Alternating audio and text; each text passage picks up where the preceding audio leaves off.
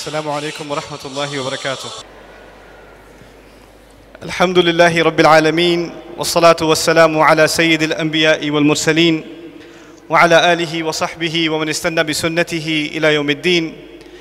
اللهم اجعلنا منهم ومن الذين آمنوا وعملوا الصالحات وتواصوا بالحق وتواصوا بالصبر. آمين يا رب العالمين. ثم أما بعد. So today, inshallah ta'ala, first of all, I'd like to express how honored and overwhelmed I feel and the team that's following with me feel at the amazing hospitality and just the number of people that are here, mashallah. And I want to use this opportunity to remind myself, first and foremost, and then all of you, that all of us, whether we are sitting and in the audience trying to listen, or we are volunteers at the doors, or speaking on stage, we're all servants of Allah Azza wa Jalla. No one is better than anybody else. And the deen of Allah, it does not need us. We need Allah's deen. We're going to come and we're going to go, but the deen of Allah will move on. We just pray that Allah Azza wa Jalla accepts the effort that we put in and the gatherings that we have to get closer to Him, and that all of us are rewarded, and the barakah and the blessings that come from these kinds of gatherings are able to benefit us in our lives here, in our next lives, and also benefit our families in particular. So tonight, inshallah ta'ala, I chose to speak to you about a surah that's very close to my heart, Surah Rahman. And obviously, this time that we have is very limited, and I won't be able to talk to you about the entire surah. Some of you that are familiar with my work know that usually I give a khutbah about one ayah. So there's no way I'm going to do Surah Rahman with you tonight, unless we're going to be here until Fajr, which is not going to happen. So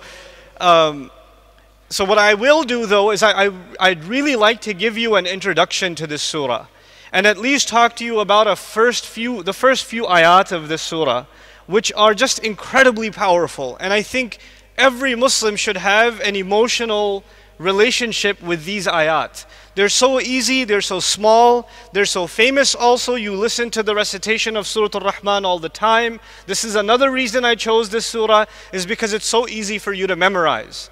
And I personally believe when you hear something about the Quran, like a lecture, a tafsir, an explanation of the Quran, then you don't want to lose it. You want to keep that with you. And the best way to keep that with you is you memorize those ayat. And so that's why, alhamdulillah, I did not pick an ayat from a passage from Surah Al-Baqarah for you today, or the ayat of inheritance from Surah Al-Nisa. I picked very short ayat from Surah Al-Rahman that should take very little effort. From many of you already know it, and for those of you who don't know it, you can do it very, very quickly. As a matter of fact, in your family, the first one to finish memorizing it, your father's going to give you 50 ringgit. It's already guaranteed. So, sorry, Dad. And that goes for the wives too. If they memorize first, then husbands are going to lose a lot of money tonight. So, inshallah ta'ala. Because I really want you guys to memorize it. And that's really how we should move forward with Allah's book. Now, the adhan is going to happen in about 13 minutes, which means I don't have much time to give you an introduction. So I'm going to pick and choose. I'll just have, in my mind, there are several segments of this conversation, so I'll at least share the first segment with you. So, the first thing I want to talk to you about is there are three elements, there are three ingredients of effective communication. Now I want you to pay attention, because I'm going to ask you later what they are. How many ingredients are there of effective communication? Three. The first of them is content. What are you going to say? You should say something that is meaningful, purposeful. You should say something that is true. You should say something that is beneficial to somebody else. All of you, inshallah, all of you have friends, hopefully. And sometimes your friends talk a lot, but they don't say anything meaningful. Or you're on the phone with somebody for an hour, but they actually haven't said anything. There is something missing in the content. I, for example, spend a lot of time listening to preachers of other religions on the radio in Texas. It's a hobby I have. And I try to listen very carefully for content, but after half an hour, I realize they actually haven't said anything yet. But the crowd loves it. So content is really important. Another example of content that I think is easy to understand is in the United States, very recently we had an economic crisis. You know about that. And in the economic crisis, they had these corporate executives that were responsible for all kinds of unethical deals. And they were brought to Congress to testify. And they were asked very simple questions. Did you sign these documents? Now when you ask a question like, did you sign these documents, the answer takes 1 second. Less than 1 second. Either you say yes or you say no. But the guy starts by saying, you know, when I was a child, my favorite lollipop was red, and then and then he goes on for 45 minutes until the Congress session is over and they say, we'll have to come back tomorrow. So he's trying to give you useless content so he doesn't have to testify. Content is the first key to effective communication. The second key is style. It is not only what you say, it's how you say it. It's not just what you say, it's how you say it. I can testify to this myself. Every khutbah that's given has something good in it as far as content.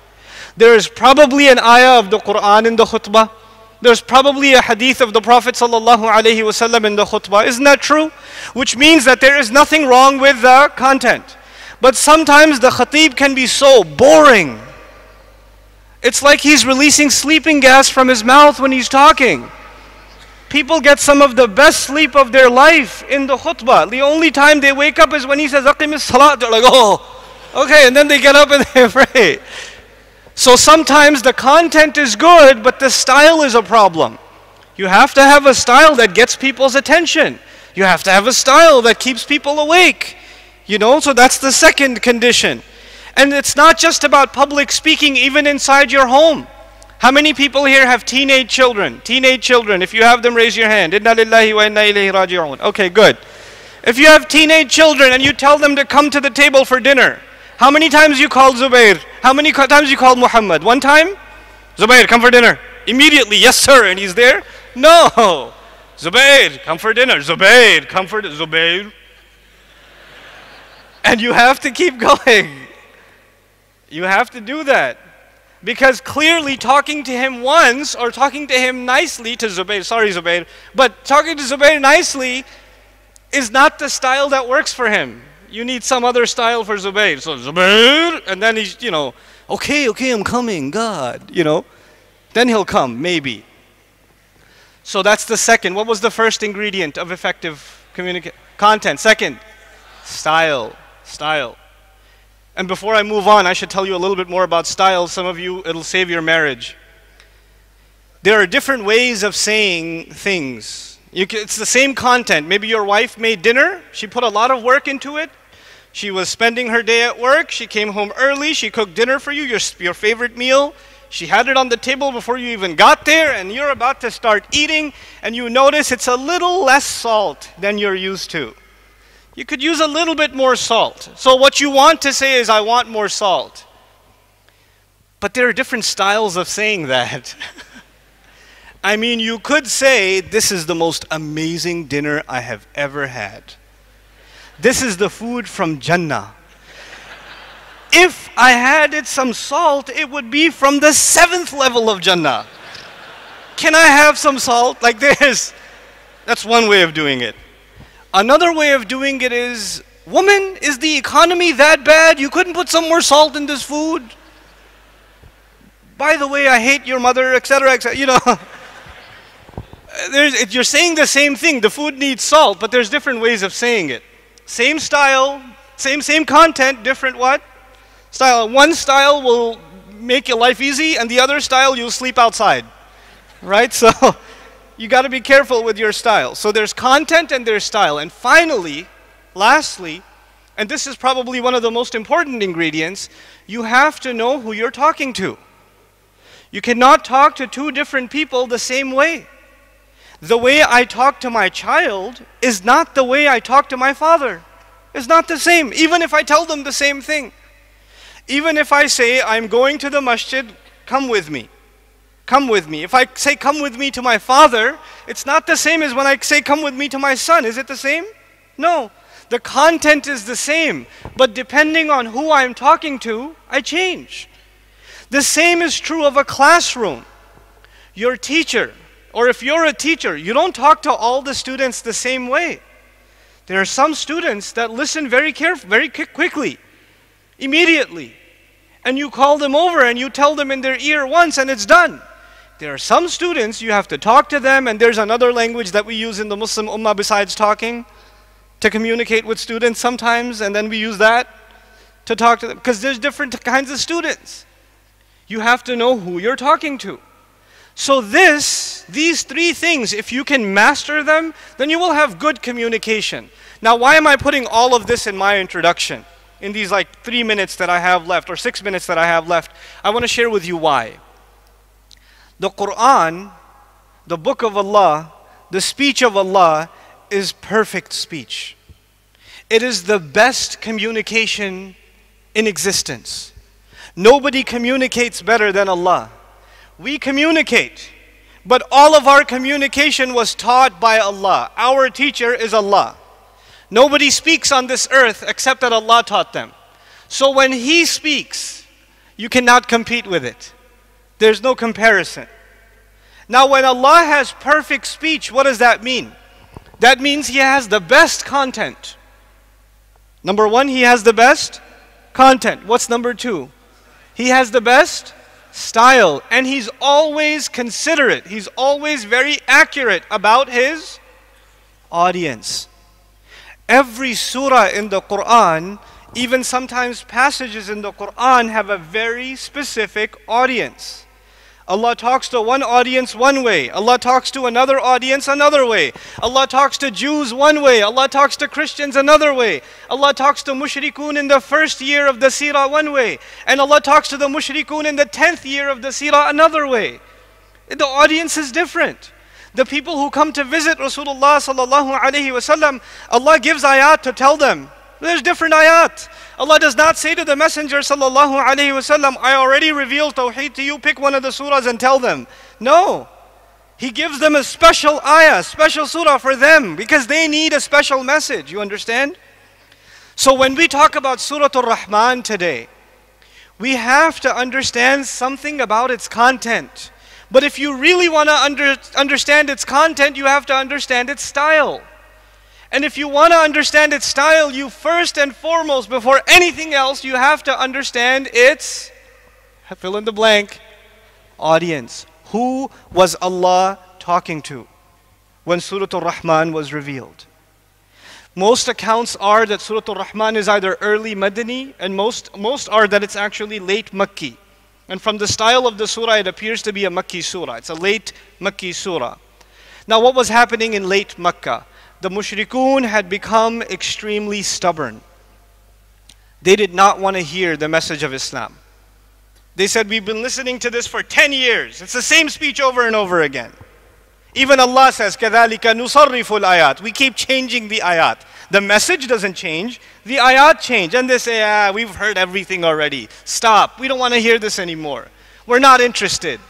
And it's not enough that they're not interested, they start attacking the Messenger sallallahu alaihi wasallam. وَإِذَا عَلِمَ مِنْ آيَاتِنَا شَيْئًا اتَّخَذَهَا هُزُوًا. Every time he came to know something about the Quran, something about our ayat, he tried to make a joke out of it. So it's not only that they're not interested, now they make fun of the Quran when the Quran is recited. لا تسمعوا لهذا القرآن وألغوا فيه لعلهم يرجعون. Don't listen to this Quran. Make noise when the Quran is being recited. The believer is told, فَإِذَا قُرِئَ الْقُرْآنِ فَاسْتَمِعُوا لَهُ وَأَنصِتُوا. When Quran is recited, be quiet. Listen carefully. فَاسْتَمِعُوا لَهُ. Listen carefully. وَأَنصِتُوا. And stop talking and listen. Ansitu in Arabic means two things. Number one, stop talking. And number two, listen. Both. وَأَنصِتُوا. You know? لَعَلَّهُمْ يَرْجِعُونَ. So, and they said, don't listen to this Quran. Make a lot of noise. This is what they said. In other words, they became extremely stubborn. Now I have 2 minutes left. I didn't finish my introduction, but I want to leave you with one point. When you, young guys, how many teenagers in the audience? Teenagers? Inna lillahi wa inna ilayhi raji'un. Okay. Teenagers are playing football. Teenagers are playing basketball. Teenagers are hanging out and somebody bumps into you. Teenagers have very hot temper. What you do? And they're ready to fight. And when they're about to fight, the friend holds you back. No, it's okay, it's okay, it's okay. Let me go. You know, and he doesn't want to, he wants to fight. So your friend who's holding you back says to you, calm down. He said, how do you say calm down in Malay? I didn't hear you, forget it. It'll take me so long to learn that. Okay, so calm down. Now, your friend says to you, calm down how many times? One time? When your friend says calm down, you say, oh, I didn't realize that I should calm down. I should sit down and sip on some tea now. Like, you don't do that. Because you're crazy at that time, he says, calm down, hey, calm down, hey, listen to me, calm down, relax. He says it 10 times. And you are so angry at the time, maybe you heard it one time. Maybe. And then you listen. Because at that time you are stubborn. When you are stubborn, you cannot be told something one time, you have to be told lots of times. The people of Makkah had become what? Stubborn. So Allah says, فَبِأَيِّ آلَاءِ رَبِّكُمَا تُكَذِّبَانِ فَبِأَيِّ آلَاءِ رَبِّكُمَا تُكَذِّبَانِ فَبِأَيِّ آلَاءِ رَبِّكُمَا تُكَذِّبَانِ. Maybe you will get it one time if it's said that many times. You understand? That is the style of this surah. But the style is there for a reason, because it's talking to a certain kind of audience. Doesn't that change your perspective on the surah? So this is just the first part of my introduction. This is the introduction to my introduction. Now it's time for the adhan, inshallah ta'ala. And right after the adhan, I'll continue. Barakallahu li wa lakum. Alhamdulillah, wa salatu wa salamu ala rasulillah, wa ala alihi wa sahbihi ajma'in. Thumma amma ba'd. So we were talking about Surah Al-Baqarah. And wait. What were we talking about? What did we talk about so far? What did we talk about so far? The 4 elements of communication. 3? Okay, what are they? Content? Style? So what kind of audience is Surah Al-Rahman originally? Stubborn people. Stubborn people. That's what I gave you so far, yeah? And now we know something about its style. Its style repeats itself, and that's very suitable for who? Stubborn people. Stubborn people need to hear something more than once for it to get inside their head. So there's this one message that is so important in this surah that Allah wants to instill into the people that are very stubborn, but they're just not getting it. So they have to hear it like many times. And what is that one message?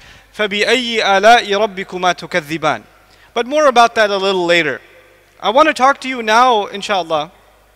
This is still part of my introduction. I'm a student of the order of surahs of the Quran also, and how Allah organizes lessons in the Quran. And what I want to talk to you now about, before I talk about Surah Al-Rahman, is the next surah, a little bit, just a little bit. What is the next surah? Does anybody know? Surah Al-Waqi'ah. Surah Al-Waqi'ah. Surah Al-Waqi'ah is interesting. It has a number of subjects. I'm gonna list 5 of them in order. What are the 5 main topics of Surah Al-Waqi'ah? I just want you to pay attention and see if you can remember.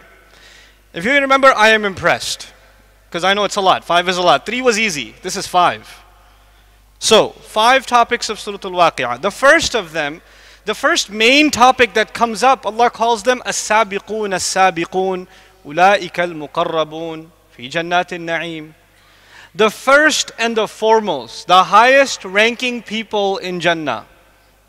Allah talks about them first. That's the first main topic of Surah Al-Waqi'ah. Okay.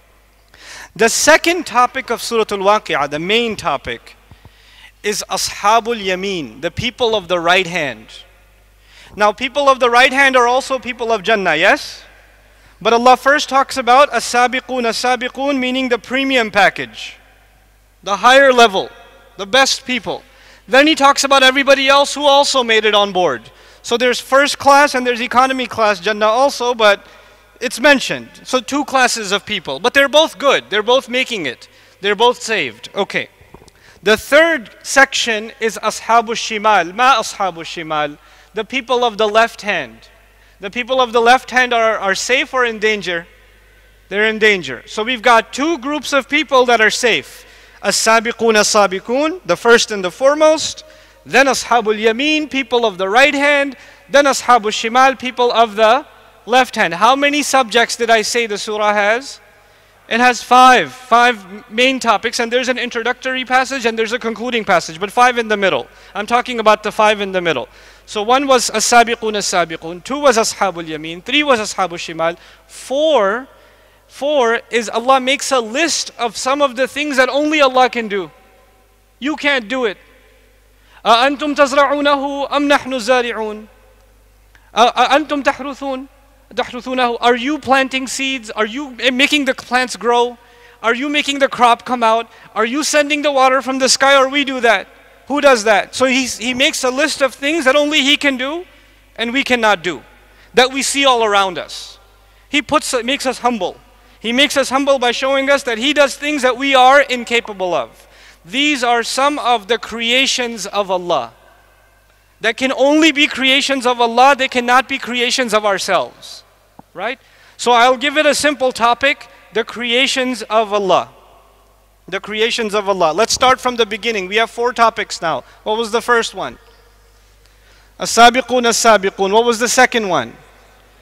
Ashabul Yameen. What was the third one? Ashabul Shimal. What was the fourth one?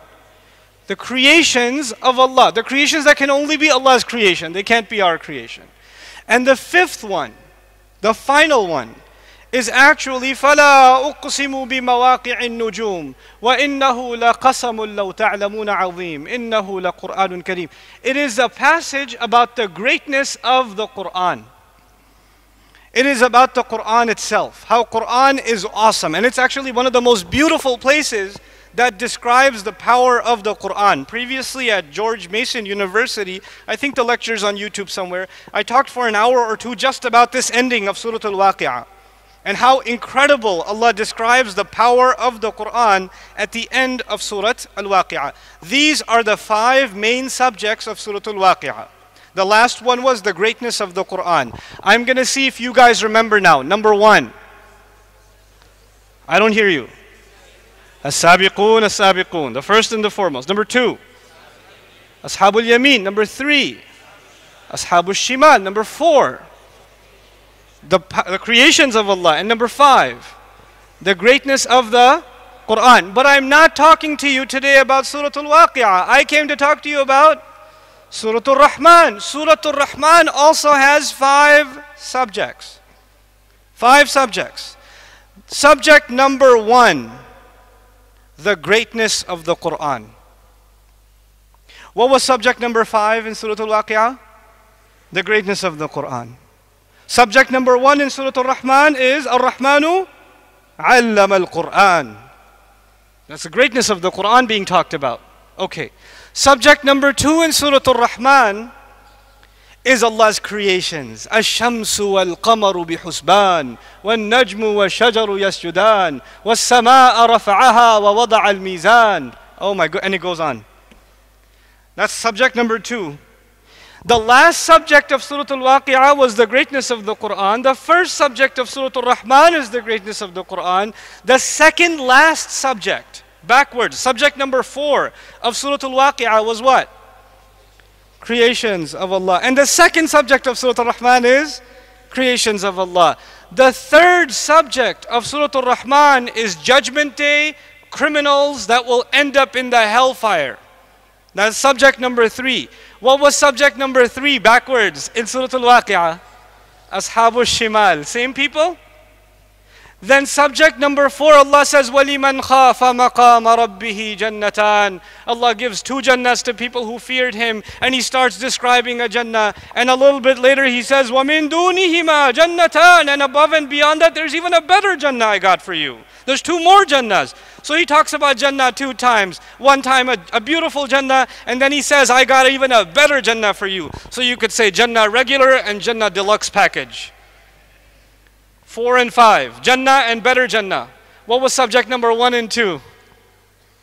As-sabiqun as-sabiqun, Ashabul Yameen. The best of the best get the best Jannah. Subject number 1 and subject number 5. Subhanallah. This is how Allah teaches lessons. Those of you that are teachers in the audience, sometimes when you teach a lesson and it's got 5 parts, a chapter has 5 lessons. When you review it, what do? Sometimes a good way to review a lesson is go in reverse. 5, 4, 3, 2, 1. And this technique is something Allah Himself teaches us in the Quran. This is one of the things I'm a student of. I like to study how ayat are organized in the Quran, how Allah constructs arguments in the Quran, how He makes us learn lessons that we won't forget. And it's hard to forget after this. If you can remember the 5 lessons of Surah Al-Rahman, you will already look for the 5 lessons repeated again in reverse order, in perfection, in Surah Al-Waqi'ah. This is still, again, introduction. We haven't started the surah yet. Now we got to get inside the surah, inshallah. So how many sections are in Surah Al-Rahman again? 5. I hopefully I can talk to you only about the first section today. If I can do at least that much, something of my job is done. Something of my job is done. This surah is unique for many reasons. And one of them is that Allah Azza wa Jal began this surah with one single word that is an ayah by itself, but it's not from the mutashabihat. You know, alif lam mim is an ayah. I don't know what that means, you don't know what that means, Allahu Ta'ala a'lam. Allah knows. But that's one ayah. Ar-Rahman is one ayah.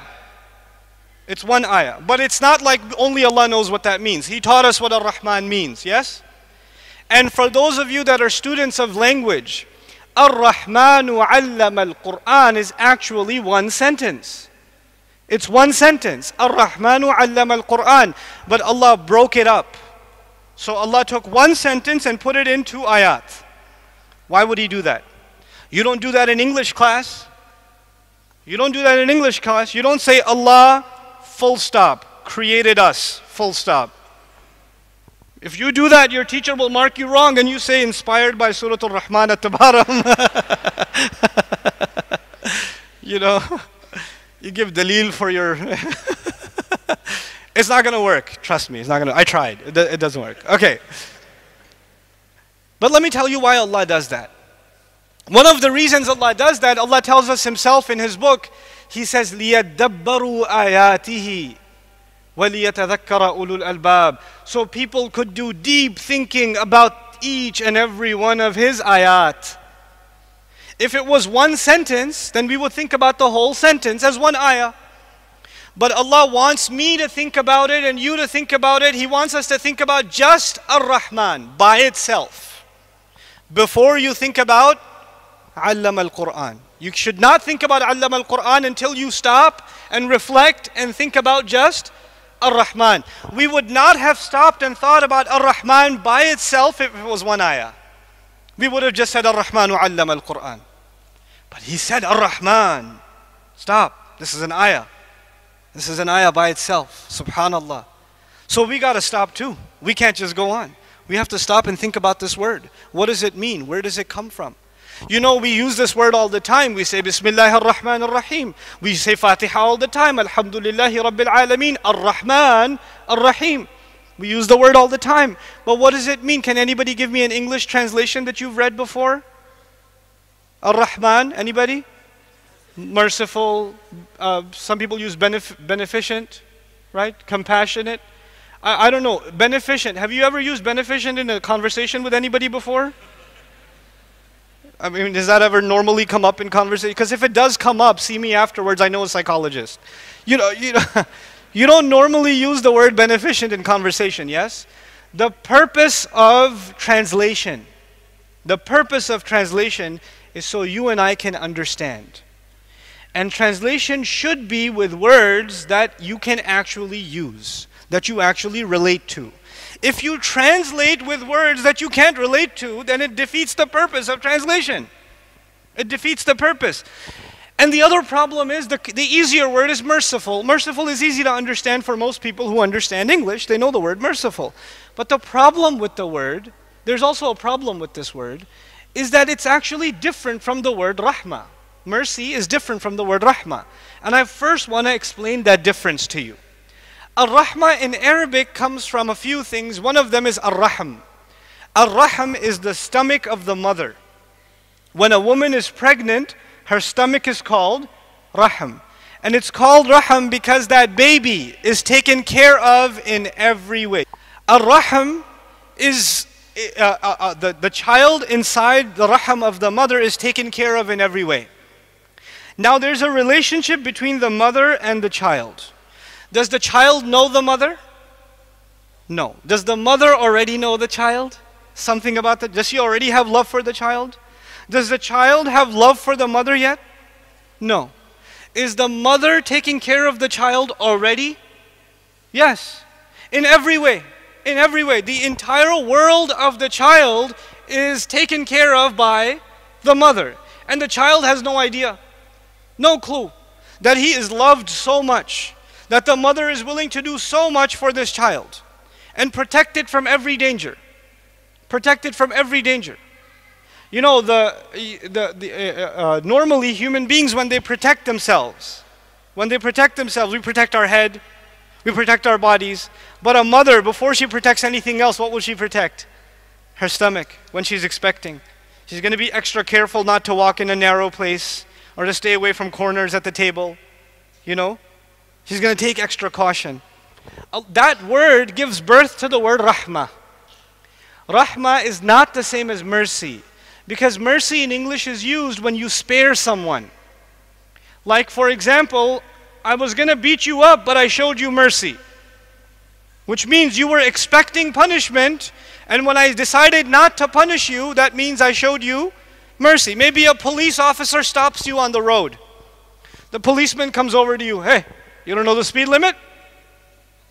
No, I was reciting Surah Rahman. Sorry, I just...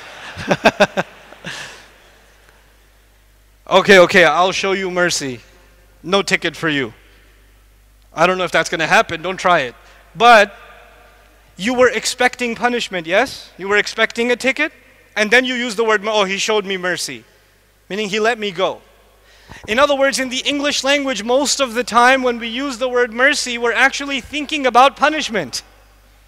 And then the punishment went away and we thought about mercy. But the word rahmah has nothing to do with punishment. The word shouldn't even cross your mind. The thought shouldn't even cross your mind. It has to do with complete care and love.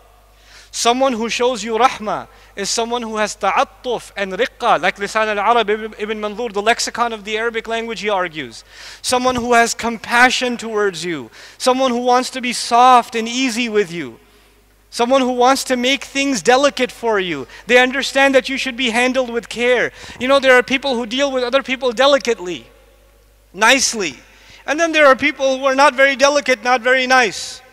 Sometimes you want to get a visa to some country and the person you have to deal with is not very nice. They don't have riqqa. But if they have rahmah, they treat you with respect. They start with salam. They say, I'll do everything I can to help you. And you can notice they care about you. You're trying to do hajj or something and they care about you, you know. They're showing that riqqa. That's rahmah. Rahmah is to show love, to show care, to be sensitive. When Allah calls Himself Ar-Rahman, He is saying that He loves you. He is saying that He cares for you. He's saying that He understands that you are very delicate and you must be handled with care. And Allah will take care of every matter that you have. He'll be very delicate in your case. He's not going to leave you. He's not going to abandon you. A mother would never abandon her child. وَلِلَّهِ الْمَثَلُ الْأَعْلَى. Even above and beyond that, beyond imagination, is Allah Azza wa Jal when He calls Himself Ar-Rahman. But another thing here is Ar-Rahman, the word itself, is what's called Sighatul Mubalagha in the Arabic language. What that means is something that is excessive and unusual. Like if you are thirsty, that's one thing. Or if you're angry, that's one thing, ghadib. Even atish, if you're thirsty. But if you say atshan, that means you are dying of thirst. That means if you don't drink, you're going to die. You could not be thirstier. Any more thirsty than this and you will be dead. Ghadib is angry in Arabic. When you say ghadban, that means if you get any angrier than that, you'll explode, man. Your head will pop off your body. You know? Allah says Ar-Rahman. You know what that means? You cannot be more merciful than that. That is the nth, the most extreme, unlimited form of mercy. Extreme mercy, beyond imagination. The other thing that comes from the language of this word, Ar-Rahman, because it's Sighatul Mubalagha. The origin, some grammarians argue, of Mubalagha is ism fa'il. What that means in simple terms for everybody here, I know not everybody is an Arabic student, is that it is happening right now. It's happening right now. It's one thing to say Allah cares. It's one thing to say Allah is loving. It's one thing to say Allah protects. But it's another to say Allah is protecting me when? Right now. He's caring about me right now. He's concerned with me right now. He is delicate with my situation right now. That is the realization inside Ar-Rahman. It forces me to think, and it forces you to think, how is Allah showing me love right now? Immediately. Not tomorrow, not later. Every one of us has problems. Every one of us.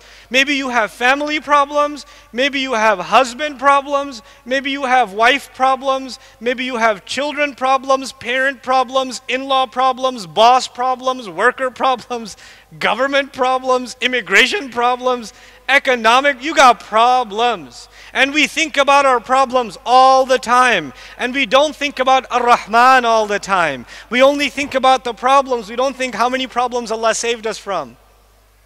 Somebody gets allergies and they complain about their allergies, but they don't think the nose is still on my face. That's Allah taking care of you, my friend. There could be so much worse. There's so much worse that can happen.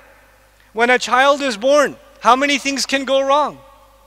For those of us that have healthy children, we complain about the grades of our children. They don't pay attention in school. They don't do their homework on time. Parents complain and complain and complain. If you say, what do you say about your child? You know, and they'll give you a list of complaints. You know, doesn't go to sleep on time, talks back, doesn't finish dinner, watches too much TV, video games all the time. You know, this, that is a long list. But you know what? If you ever talk to parents who lost a child, if you ever talk to parents who lost a child, you know what they say about their child? They never say he never did his homework, he was always late to school, he always ate too little, he was always watching TV. They say, my child was perfect. He was so perfect. He was the best. They only remember the good things. Why is that? A day before you were complaining. You were yelling at him. Because that's human nature. We don't appreciate the things that we have until they're gone. When they're gone, we remember. Now, right now, we're not thanking Allah. We're not realizing how much love He's showing us by protecting our children, by taking care of our family, by giving us our parents. Yes, your parents get angry at you. That's okay, it's a global phenomenon.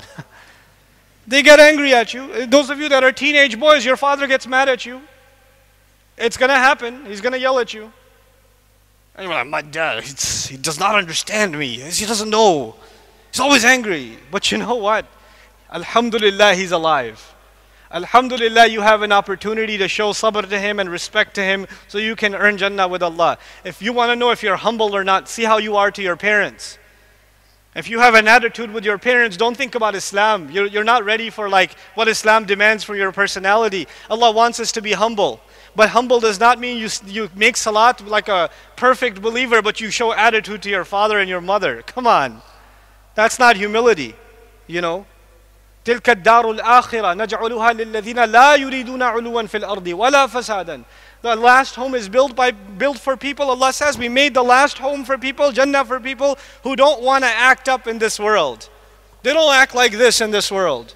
They don't show attitude. We have to learn to be humble to our parents, even if you think they're unfair. Even if you think they're unfair. That's part of appreciating the mercy and the love of Allah Azza wa Jal in our lives. This is something that one should think about every day. Just stop at Ar-Rahman. Just stop. And just think, what does that mean? What is Allah doing for me? How is, the fact that, for example, it was a dream in my life, I wanted to come to Malaysia. I want to see the Muslims in Malaysia. Alhamdulillah, I'm so happy. I can't thank Allah enough for this opportunity. And just if you reflect about this, I'm on the other side of the planet from where I live. Talking to you folks. Subhanallah. How does this happen? This does not happen except by the rahmah of Allah. How many things can go wrong on an airplane that's flying over the oceans? How many things? You see a little bit of turbulence and the taqwa goes up, right? Right? The plane goes down and the iman goes up. That's like how it works. Subhanallah. That's His care. He cares. And He cares about every one of us like that. Sometimes people get depressed. Allah doesn't care about me. Why do I have all these problems? You haven't thought about Ar-Rahman enough. You haven't thought about that enough. You don't have to wait for His care to come. It's already there. It's already there. Before I move on to the second ayah, I got to keep track of time too, my goodness. Okay, about a half an hour. I don't have much time at all. I want to tell you something so beautiful about this surah. Wallahi, one of the most beautiful things about Surah Ar-Rahman. The treasures of the surah don't come to an end. But just a few that I can share with you. You guys doing okay, by the way? How's the attention span? You getting sleepy yet? No? Okay, okay. So, the last ayah of the surah. Anybody know the last ayah of the surah? تَبَارَكَ اسْمُ رَبِّكَ ذِي الْجَلَالِ وَالْإِكْرَامِ. The last ayah of the surah, Allah says that the name of Allah, the name of your Rabb, who is full of jalal, meaning jalal means glory that is not given to anybody else. Kalimat jalla la tusta'mal illa li rabbil alameen, illa lillah. The word jalla is not used except for Allah. You don't use, dhul jalal for anyone other than Allah. We say Allahu azza wa jal. Jalla is only for Allah. Now Allah says in that last ayah that the name of Allah is full of barakah. The name of Allah is full of barakah. Tabarak asmu rabbik. Tabaraka, the lazim form here, means something that is full of barakah. So we have to understand something about the word barakah. Just a little bit about the word barakah. And which name? By the way, when Allah says the name of your master is full of barakah, did this surah begin with the name of Allah? Which name did it begin with? So Allah is telling us something about the word Ar-Rahman at the end of the surah. He's concluding with the beginning.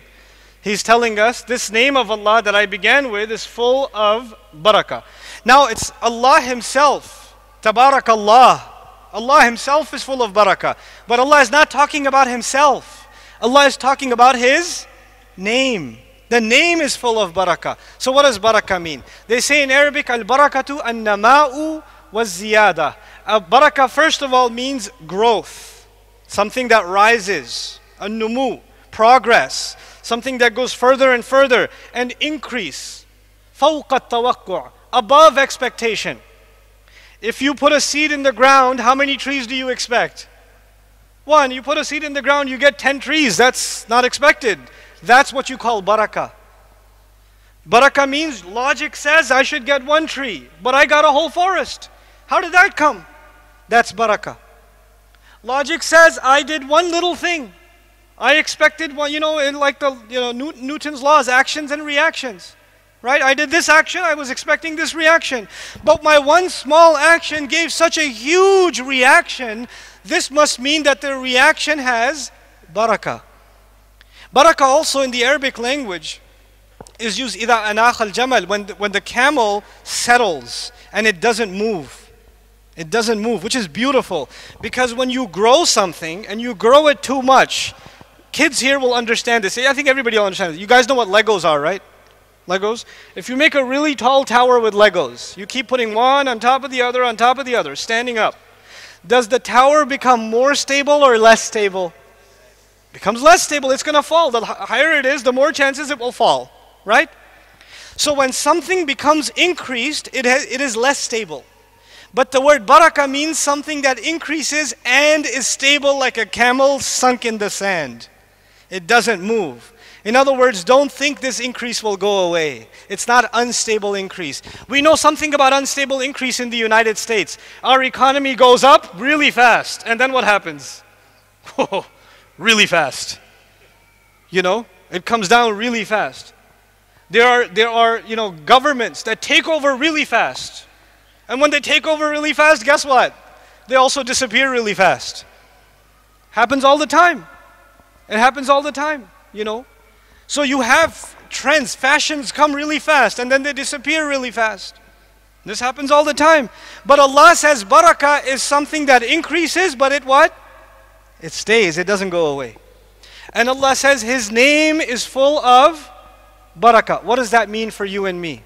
You know what that means? That when we say Allah's name, Ar-Rahman, and we do something in Allah's name, with Allah's name, calling on the barakah of Allah's name, then whatever we do will produce good, but it will produce good more than expected, and the growth will continue and will not disappear. It'll keep going and going and going and going. You know, because of this one ayah, every Muslim is supposed to be an optimist. We can never be pessimists. Whatever you do, maybe, look, I'm standing here, there's thousands of you in the audience. There's so many others that are watching online. Thousands of you. But maybe one of you is a Quran teacher. And you don't have thousands of students, you have one student. You opened up your madrasa, you sat in the masjid, and one student came to you. One student. And you might think, how is this any, one guy shows up? What's the point? Imagine if I showed up here, we flew here, and one person was sitting in the audience. I'd be like, But actually, this is just what I see, what you and I see. The barakah in teaching one person, the barakah in helping one person, the barakah in doing one good deed after you say Bismillahi ar-Rahman ar-Rahim. The results of that you cannot calculate because they are from Allah, and they will grow and grow beyond human expectation. Common sense, logic, mathematics cannot put it inside. You cannot encompass it. You don't know if that one child that you taught alif and ba to, that one child is going to be the next mujaddid of this ummah. That millions of people will take shahada because of his da'wah, and you started him on his journey. You don't know that. I don't know that. I can tell you personally a story of barakah. When I started learning the Arabic language, I was curious about the Quran. I read it in English, but I read like a Shakespearean English translation. It was really hard to understand because when I was reading "Hast thou not seeneth," I was confused. Because I've never talked to my friend and say, "Hast thou not seeneth this movie?" Like, I don't talk like that. So I couldn't figure out what it's saying, really. I had a hard time. So I found a teacher who said he can learn Arabic with me. And when we were in the Arabic class, I still remember there were 10 students in the Arabic class at the masjid after Ramadan, 10 students on the first day. This class was going to go on for 3 weeks every day, every evening. 10 students the first day, 9 students the second day, 6 students the third day, 3 students the fourth day. And I look around and I'm like, should I also leave? I don't know. And the teacher on the 3rd or 4th day, he said, look, people will come and go. And even if none of you come, I will still be here waiting for you. I'll still be here waiting for you. You know why? Because when we do something for Allah, then we don't expect from people. We only expect from Allah. I get paid from Allah, not from you. I'm here for Allah. And when he said that, he believes in barakah. He believes in barakah. Now there's 3 of us sitting in this class. And even I'm sitting there learning this stuff and I'm like, what's the point? You know, I might learn this in 3 weeks, but how am I going to do any more than that? I'm sitting in New York City. I don't have the money to go to Egypt or to go to Cairo or to go to like Morocco or go to Pakistan or Malaysia to study. And I don't have that. I got to sit here and I come from work and college and do this. For 3 weeks, what am I going to do after that? How am I ever going to learn? But when Allah puts barakah in something, that's not up to us. That is not up to us. When I look back since 1999 to now, the announcer said I've taught 10,000 students. In an accurate estimation, I would say, subhanAllah, till now, live audience, I must have taught at least 70, 80,000 people. Live audiences. And just the Arabic classes alone, not durus of Quran, Arabic classes. You know Arabic classes are boring, right? Arabic classes, at least I've seen 20,000 people in Arabic classes. Physically, I've gone, state to state in the United States and taught. I've seen that many people, subhanallah. And that's not from me. That's not from me. That's when Allah decides He'll give some barakah. That's up to Him. Don't underestimate the value of the things that you do. Don't underestimate them.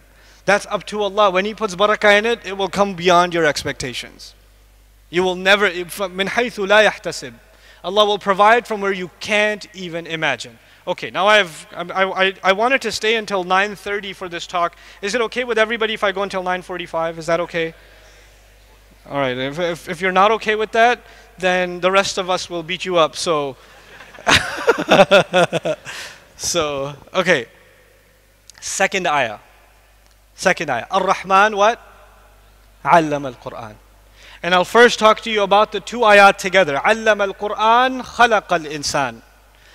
So many people here know the surah. Sabbih isma rabbika al-a'la, alladhi خَلَقَ فَسَوَّى وَالَّذِي قَدَّرَ فَهَدَى. Allah says in Surah Al-A'la, He talks about Himself, then He says He created. الَّذِي خَلَقَ. He created. And in the next ayah He says, وَالَّذِي قَدَّرَ فَهَدَى. He says He created and then He guided. So what was mentioned first? Creation was mentioned first. Then He talked about guidance. Ibrahim alayhi salam, الَّذِي خَلَقَنِي فَهُوَ يَهْدِينِي. يقول الذي خلقني فهو يهديني. Allah is the one who created me and He's the one who guides me. What was mentioned first? Creation, then guidance. Surah Ar-Rahman does not say Ar-Rahman خلق الإنسان علم القرآن. No. Ar-Rahman علم القرآن خلق الإنسان. This time guidance is mentioned first, creation is mentioned second. It's unusual. It's unusual. Because the order of things is Allah created me first, Allah created you first, and then He guided us. He guided us second, if you look at the order of things. But Allah breaks that order in this surah. I won't answer that question yet. I want to keep that question in your mind. Why is this sequence different? Why is guidance being mentioned before creation in this surah? But I want to talk to you about something else. Please pay attention to this part. One of the most important parts of today's dars. In a classroom, this is not a classroom. This is a lecture. Some of you are on Facebook right now. Some of you are getting the best sleep of your life. Some of you are just looking around. What's going on here? Where am I? That's happening. And some of you are paying attention. Some of you, the eyes stay with me and then they start going up a little.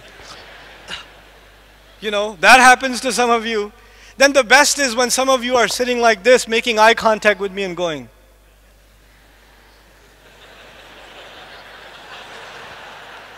That means you have no idea what's going on.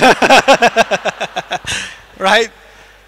So this is not a classroom. Because in a classroom, I check everyone. Hey, what did I just say? Hey, you, tell me what I just said. Hey, let's have a test right now. That's what I do in a class. I constantly test. I constantly test. This is a lecture. You could get away with anything. I say, how many kinds of communication are there? One guy in the back goes, 17. But it's okay. He can say that. Nobody, I won't mind. It's fine. But you know what? When you're in a class, then the teacher's job is to make sure every student understands. Right? But sometimes there are some students, I still remember, I can give you an example.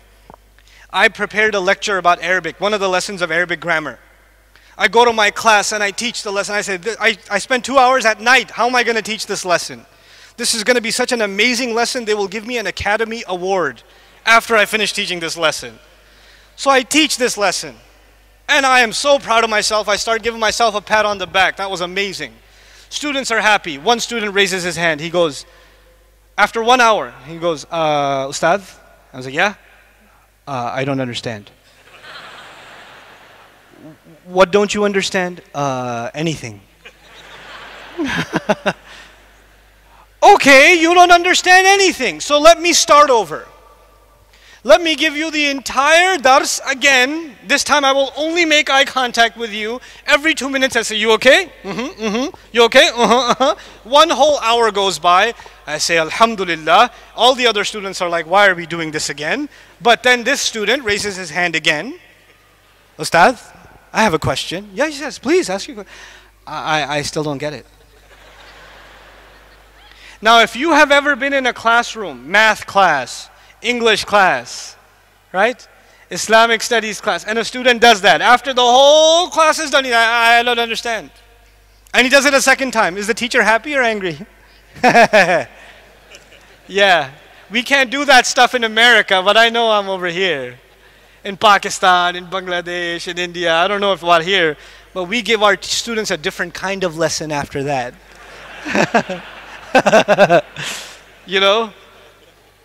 So, the students, and then I say, you know what? School is over.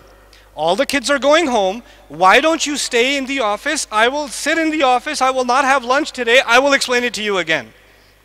I sit him down. I explain it to him again. Another way. If the first way didn't work and the second way didn't work, I'll find a third way to explain it to you. I finish explaining and he says, Ustad, I don't know if teaching is the right profession for you because I still, I don't understand. I don't get it.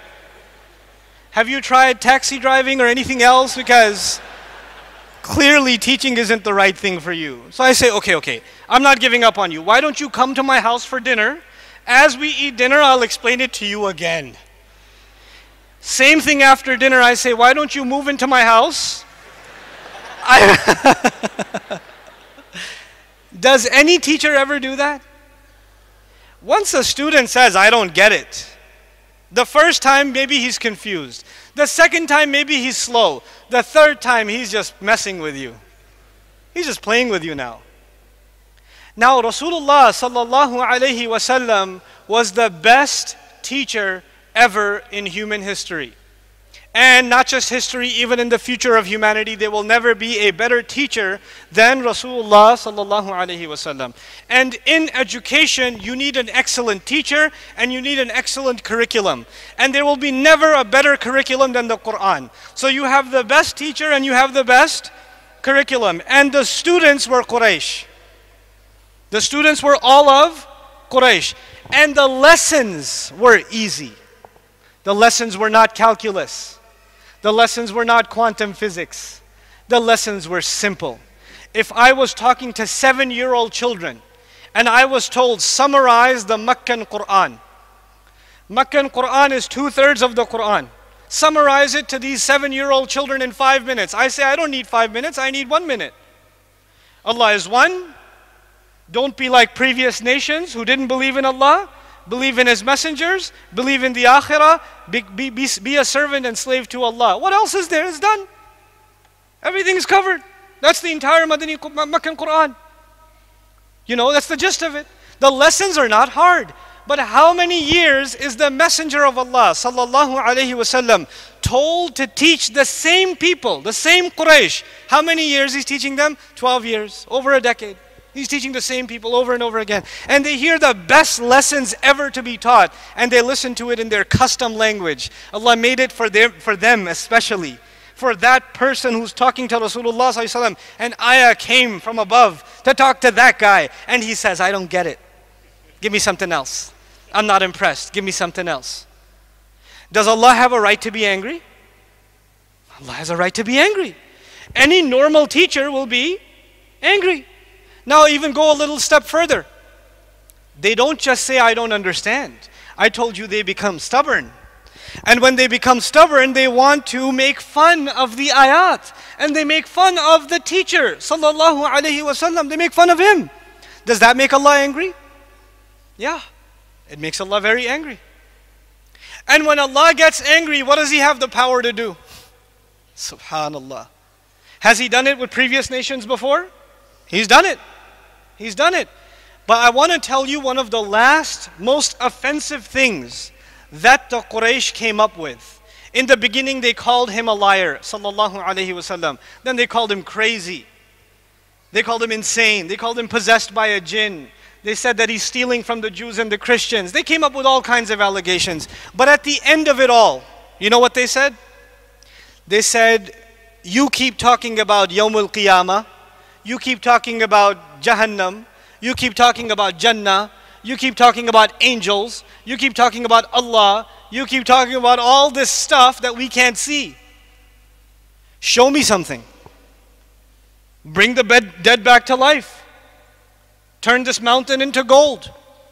Let's see the day of judgment. Let's see this punishment you keep talking about. إِنَّهُمْ يَرَوْنَهُ بَعِيدًا وَنَرَاهُ قَرِيبًا. Give me they say, يَسْتَعْجِلُونَكَ بِالْعَذَابِ. Quran tells us. They're telling you, hurry up and bring the punishment. Let's have it. I've been listening about it for 10 years now. I'm tired of it. You said it's near. I don't see it near. Let's see it. Let's see some action already. You know what that means? There's a saying we have in America. I'll tell you the saying. They say, I'll believe it when I see it. That's what they said. If you don't have something to show me, don't waste my time. I don't want to hear this Quran stuff. I'll believe it when I see it. I had a student like that in college. When I used to teach in college, I used to teach Arabic and most of my students were non-Muslims. And a guy came up to me and a student, he said, Professor, I like Islam. I like it. It's cool. but I just, I haven't seen anything. Can you take me to like a jinn possession or something? If I could just see something, I'd be good. This surah, this beginning is the answer to that problem. Let me tell you, you guys have traffic problems in Malaysia, yes? Does the news, the radio tell you about traffic problems? Yeah? So you're driving on the highway and it's no traffic, zero traffic. This is like amazing. And you're flooring the car and you don't see any car in front of you. You turn the radio on and it says 2 kilometers ahead of you. You see, I didn't say miles, I said kilometers. I'm proud of myself. 2 kilometers ahead of you. 2 kilometers ahead of you, there's an accident, there's really bad traffic. If you can take an exit, take the exit. That's what the radio tells you. Do you see the accident? No.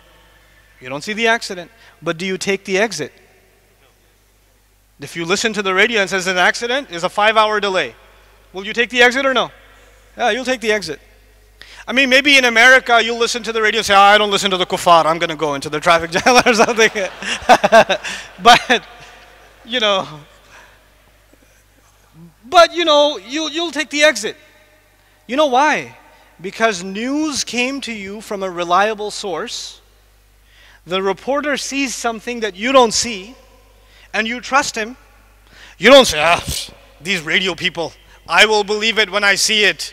And you will go and get stuck in traffic. I believe now. There really is an accident. Like, what's the point now, buddy? Allah Azza wa Jal created human beings, right? And human beings are able to think and understand things even if they haven't seen them. Animals are not like that. If, for example, we made an announcement, brothers and sisters, please leave the building from this exit. If we made that announcement, we would start leaving from this exit. But if there was a cat in the building, if there was a fly in the building, if there was a dog, it won't be a dog, but whatever, it wouldn't leave. Why not? It doesn't have the ability to understand speech. But if an animal sees a fire, will it leave? When it sees a danger, will it leave? An animal will only behave when it sees. But a human being can behave when he understands, when she understands. Right? Allah says that He taught the Qur'an and He didn't give you anything else to believe. He gave you Qur'an's enough. Qur'an's enough for you. There are other small miracles here and there, but the main message of Islam is the Qur'an itself. The miracle is Qur'an itself. Why? Because human beings are human beings. They're not animals. You don't have to see to believe. You can think about it and you can believe. That's why He says, "Allama al-Qur'an," and what? خَلَقَ الْإِنسَانِ. He taught the Qur'an because He created the human being. You people aren't animals. If you say, I will only believe when I'll see, you're acting like a goat. You're acting like a cow. You're acting like a monkey, but you're not acting like a human. A human being can reason. The Qur'an is appealing to reason. Now, the final bit of this Alam al-Qur'an connection. I told you a teacher will get angry, right? A teacher will get angry. But this teacher, because he calls himself Allam al-Qur'an, he taught the Qur'an, so he's a teacher. Allah took the role of Muallim in this ayah. A teacher has a right to get angry, but he called himself Ar-Rahman first. He is a kind of teacher that has the kind of love and care and concern and mercy on top of all of that, even for the people who hate His messenger. Even for them. And He taught them the Qur'an even when they insulted His messenger. He taught them the Qur'an even when they tried to kill the messenger. He taught them the Qur'an when they killed innocent people in front of Him, when they made fun of the ayat, when they rejected one surah, He revealed another and another and another and another. And because He kept on revealing, that is proof that He is Ar-Rahman. Because if He was not Rahman, this would not have happened. You would have been killed a long time ago. You would have been dead. You would not have been around. What we are learning in this surah from the very beginning is the Qur'an came down as an act of Allah's love. There is so much propaganda against Islam today. When people think about the Qur'an, non-Muslims, unfortunately, when they think about the Qur'an, they think about violence, they think about hate, they think about hell, they think about a God that punishes. That's what they think about. And you know what's even more unfortunate? When Muslims today think about the Quran, they think about, oh, Quran just says everything's haram. Quran just says people will go to hellfire. Quran just says that we're not good enough, etc., etc. You have to understand something about Allah introducing the Quran. The Quran is an act of Allah's love, is an act of Allah's care. You want to get to know Allah's love and care? Study the Quran. You want to know how He shows you love? Learn the Quran. And you will learn something about Allah you didn't know before. It'll move you to tears. It'll move you, get to know Allah like you never did before. Now you can imagine, to put things in perspective.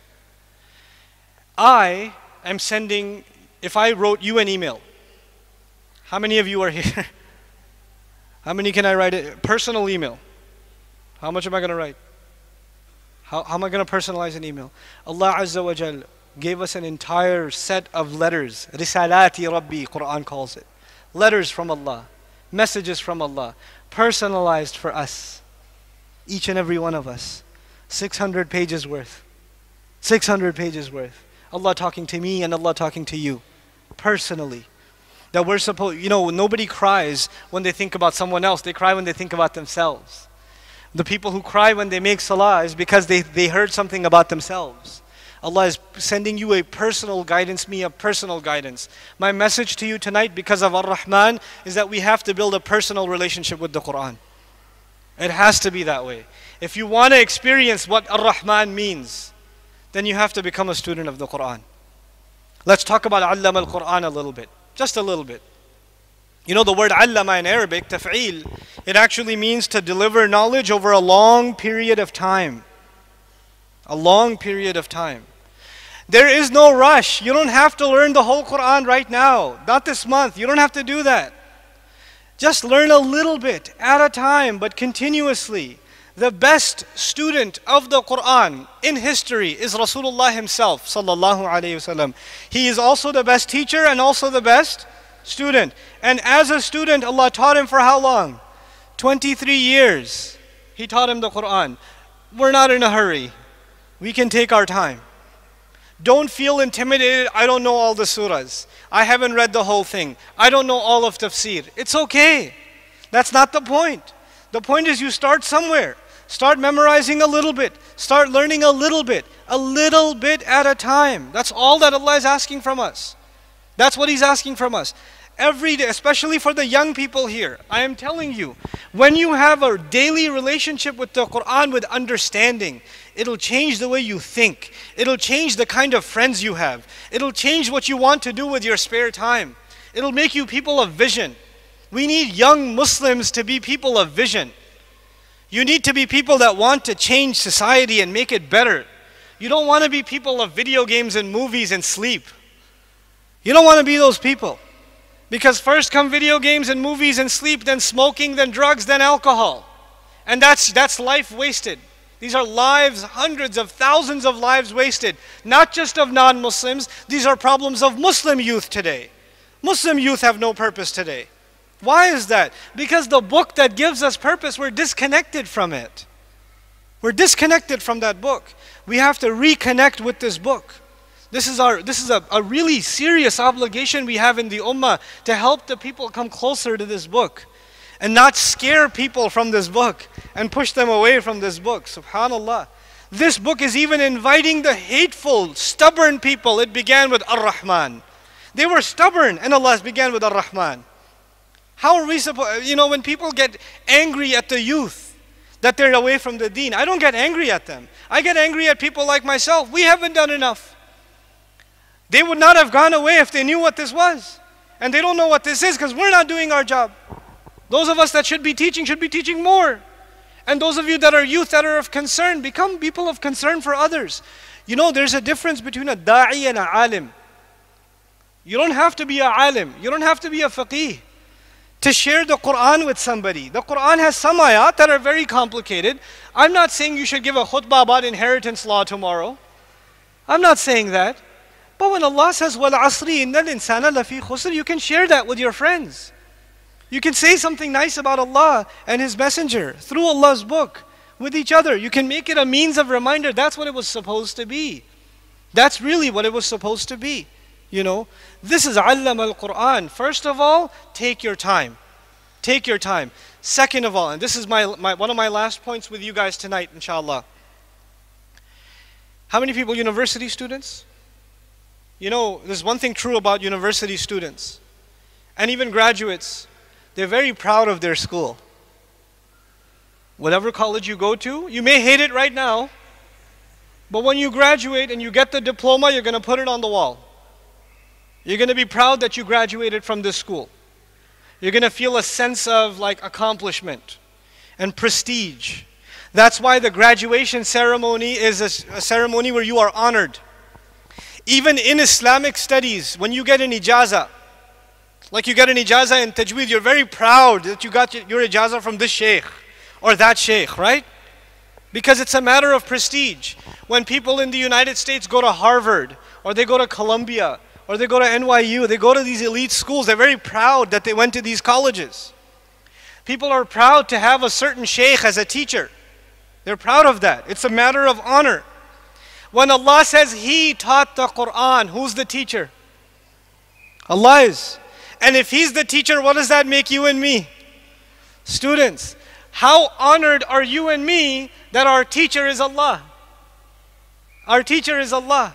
And He didn't even say علم الناس القرآن علمكم القرآن علم نبيه القرآن. He said علم القرآن. He taught the Qur'an. Who did He teach? He didn't even limit it. So the invitation is open. Anybody who wants to learn. Anybody who wants to learn, come on and learn. Allah did not close that door. If you're 50 years old in the audience and you don't know how to read Qur'an, it is okay. Start now, fine. Don't be ashamed. Start now, start a little bit. And other people in our community, when somebody comes to you at the masjid, or somebody comes to you privately and says, look, I'm a professional, I'm an accountant, I'm a doctor, I'm a dentist, I'm an engineer, but I don't know anything about the Quran, I can't even read. Last time I read, I was 8 years old. Don't be angry at them and say, astaghfirullah, how could you do that? Don't do that, man. They came to you. They came to you.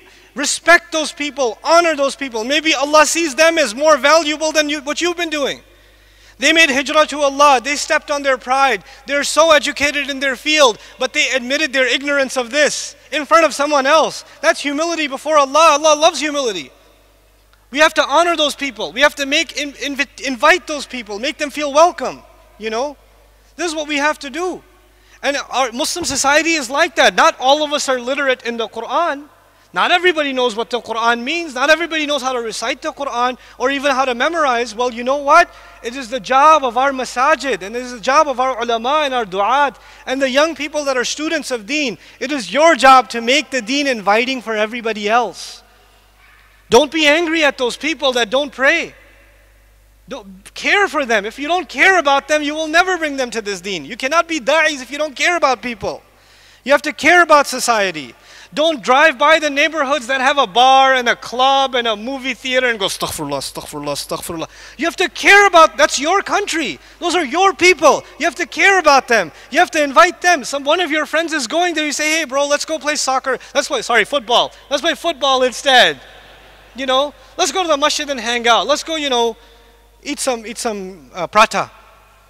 Let's do something else. You have to do that. Stop being angry at the people that are not in the masjid. They're also our people. They're also our ummah. They are just the lost sheep of La ilaha illallah. That's who they are. Allah did not close the invitation even to the worst kuffar. How can we close the invitation from our fellow Muslim brothers and sisters? How can we do that? How can those sisters here that are wearing hijab look with hateful eyes to the woman that doesn't wear hijab? She doesn't wear hijab because maybe nobody taught her. Maybe she doesn't know why she should wear it. Maybe she asked her parents, why should I wear hijab? And they didn't know how to answer her. And it's a fair question. It deserves an answer. Maybe they weren't able to answer her and she says, maybe there's no reason to do it. I don't have a good enough reason. Maybe if somebody actually talked to her and respected her and treated her like a dignified human being, she would change her mind. You don't know that. So we have to have that attitude and concern. Wallahi, this is the sunnah of our Messenger sallallahu alaihi wasallam, to teach the Quran with love, even to those who hate. To teach it with love, even to those who hate. So then he says, خَلَقَ الْإِنسان. My final words to you guys, inshallah ta'ala. I know I said final before. This is final. خَلَقَ الْإِنسَانِ. You know the word insan, Ibn al-Faris argued it could be two origins. It could be nasiya, means human beings are very forgetful. Or it could be from uns, which means human beings are very loving. Alligators are not very loving. Lions are not very loving. You know? Other animals, they have some love, but not like human beings. We can even show love to other animals. We can show love to other human beings. We can show love to strangers, right? We have that ability. So we have uns in us. They are wahsh and we are uns. So there's two meanings to the human being. One, that we are forgetful, and the second, that we have what? Love. Allah chose this message perfectly for people who are forgetful. For people who are forgetful. Because when people forget, what do they need? Reminder. And one of the names of the Quran is reminder. In huwa illa dhikrun. Kalla innaha tadhkira. Wa dhakkir bil Quran man yakhafu wa'id. Quran is reminder because we are insan. So he says, I taught the Quran because you're insan. You forget, that's why I gave you a reminder. You keep forgetting, so I keep reminding you over and over again. That's why I did that. Subhanallah. And the second is love. You don't just give love, you are looking for love. If you're looking for love and you have a hole in your heart that you need to fill, this word of Allah will fill it. This word of Allah will give you, you'll appreciate the love Allah has for you, the honor He's given us, how high His word is. وَكَلِمَةُ اللَّهِ هِيَ الْعُلْيَا, He says in Surah At-Tawbah. The word of Allah is the highest there is. There's nothing higher than the word of Allah. Al-Ulya, the superlative form is used. You know what that means? There's nothing higher than the word of Allah. And yet that word of Allah, anzalahu, He sent it down. Can you imagine? The highest thing was sent down. For who? For you and me. That's what you call a gift. I don't deserve that gift and you don't deserve that gift. That is an act of love of Allah. Who is going to accept that invitation from Allah? If Allah called Himself a teacher, who will refuse to be a student? You know? And if you start now, I don't care if you're 70 or 7, if you turn to Allah and say, Ya Allah, I want to learn your book. You called yourself a teacher and I want Ar-Rahman to be my teacher, so I'm ready to be his student. Then it does not matter whether you know a little bit or you know a lot. Because you began with Ar-Rahman, there will be barakah in your learning. And when there's barakah in your learning, you will learn like you have never learned before. Never. You are a bad student in mathematics, you are terrible in English class, you are horrible in history class, but when you turn to Allah's book and you want to learn Arabic, which is a complicated language, it's complicated. You want to learn tafsir and tajweed and memorize. If your intentions are, I want Allah's love and mercy, then Allah will open doors in your brain you didn't know existed. And it'll become easy for you like nothing else. You know, in college I was a terrible student. Terrible. I was a bad student. I only signed up for the courses in college that my friend took, because he would take the notes. I slept on his shoulder for 4 years. You know, I also have a lot of elbow marks on my arm because he tried to wake me up. I was a terrible student. But when I started learning Quran and Arabic, I did not have to review twice. I learned something once and it came in my head. It's not because I'm smart, because I know how dumb I am. I'm a witness to myself. Allah makes things easy. وَلَقَدْ يَسَّرْنَا الْقُرْآنَ لِلذِّكْرِ. Allah makes it easy. We don't make that easy. You make the intention and Allah will make that easy for you. This is the message I want to share with all of you, really. I want you to become students of this book, students of this language. Don't be intimidated by it. Don't be intimidated by it. In my conclusion, as I leave you this announcement, it's really just an announcement. I've dedicated myself to a project. My project is I want to try to help as many Muslims in the Ummah that can speak English. At least because we have a common language then. If you can speak English, I want to be able to help you learn the language of the Quran and understand the Quran better than you do now. Maybe I can become the first step for you in learning the Quran, and then when you get through that first step, you can start learning more advanced things from the ulama in your communities and other more advanced resources. But everybody needs a first step. Everybody needs something to get started with. I want to be able to offer that first step to you. What I did in my own family, I decided to teach my daughter. I teach my daughter maybe 10, 15 minutes of Arabic a day. And I record it. I record the class, and I put it up on our website, on bayyinah.tv, right? And subhanAllah, at this point we have close to 7,000 people that are learning Arabic with Husna. I met some people that were asking about Husna, I know why, right? Because they're learning Arabic with her. I put up a translation of the entire Quran, a video translation of the entire Quran, briefly explaining the Quran. So at least your first exposure of the Quran is done with some guidance. You know, sometimes when you read translation you get confused. What's this here? What does that mean? How does that apply? So at least giving it some context and helping you kind of walk you through the Quran. A guided walk through the Quran. It's called Cover to Cover. We put that up on bayyinah.tv also. I want eventually this to be a resource for Islamic schools, for parents, for children, for adults, for people that want to learn in later on in life. I want it to be a library of videos that are consecutive, that you can do on your own time. Because I know people have different schedules, you have different obligations, and this is really something I feel very strongly about. That inshallah ta'ala in the coming years, I hope to offer as much Quran education as I possibly can in one place, so that people can benefit from it on their own time. And people can take the opportunity to learn as a family, which is really important. To learn Quran as a family. So I'm requesting all of you, inshallah ta'ala, to, if you get a chance, to check out bayyinah.tv, Bayyinah, that's how Bayyinah is spelled, bayyinah.tv. I would truly appreciate that. I hope to see, I know the sign-ups are all filled up, but I hope to see many of you tomorrow as well, inshallah ta'ala.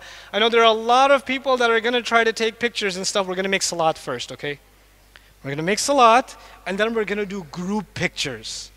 So like a group of 50 at one time, so I don't like die of photography today, because that's kind of important. And the other thing I'll do, inshallah ta'ala, is I'm going to try to give the sisters, because I want people to leave in a timely fashion, I'm going to try to give the sisters maybe 20, 30 minutes, as many questions as I can try and answer in the back, and then I'll stay here as long as you guys have questions, inshallah ta'ala. I'll try to stay as long as I can. So I'm not going anywhere, I'm not going to hide in some VIP room somewhere. I'm going to be here. I want to talk to you guys, inshallah ta'ala. I want to gain some perspective from you. But I'd really rather say salams to you, and maybe not too many hugs, because hugs can also kill people. If there are this many hugs, they can kill people. But inshallah ta'ala, I'd love to say salam to all of you and meet as many of you as I can. I know this is, if I gave every person in this audience 1 minute, if I talk to you for 1 minute, that's a few thousand minutes. That's a few days, right? Right? But that's why we hope that we're going to meet each other in Jannah. We got all the time in the world.